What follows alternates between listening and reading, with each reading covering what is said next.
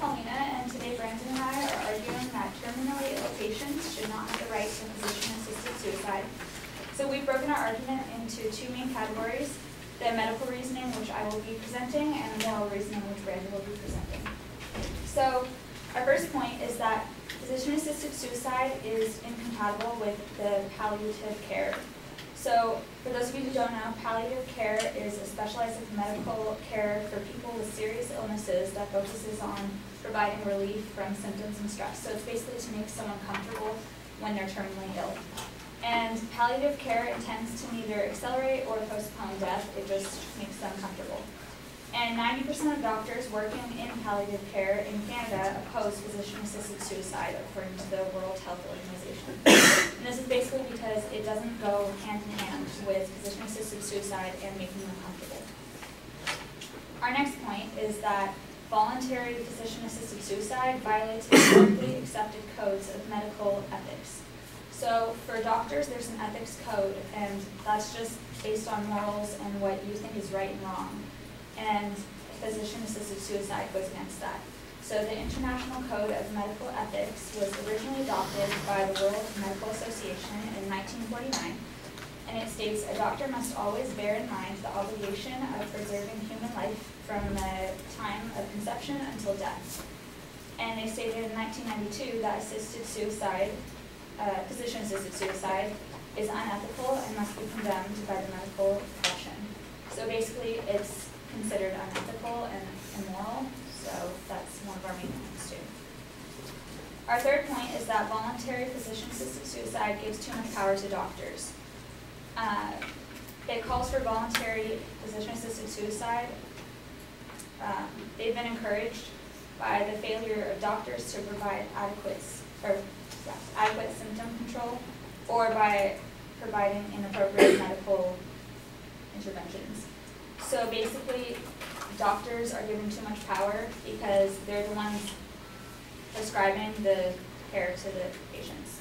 If a doctor confidently suggests a certain course of action, it can be difficult for a patient to resist. So that's our third point.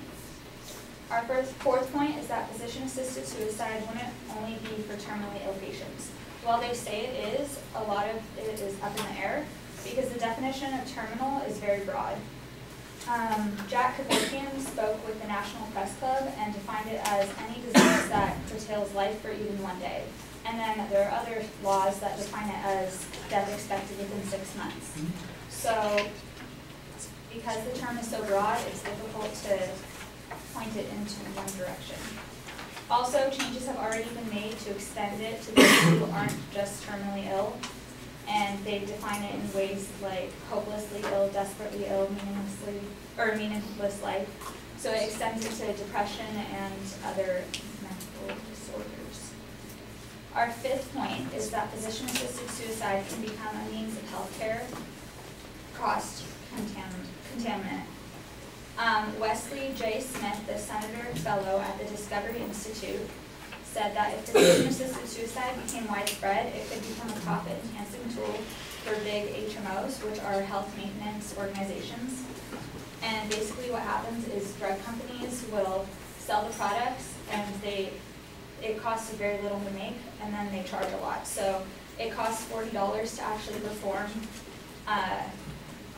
the physician-assisted suicide, but they charge around $40,000 to treat the patient and properly do so and give them the choice. Legalized physician-assisted suicide raises the potential of a dangerous situation where doctors could profit off someone choosing to end their own life. And just to cover the current standings of where it is, physician-assisted suicide is currently legal in 4 states: Oregon, Vermont, Washington, California, which was already mentioned, and then in Montana it's court-ordered. And in Oregon, they've already had problems, and it has increased both the prescription recipients and the number of deaths. According to the 2015 data summary, as of January 27th, prescriptions have been written for 1,545 patients, and 991 have died by ingesting the pills, or the drugs legally prescribed to them.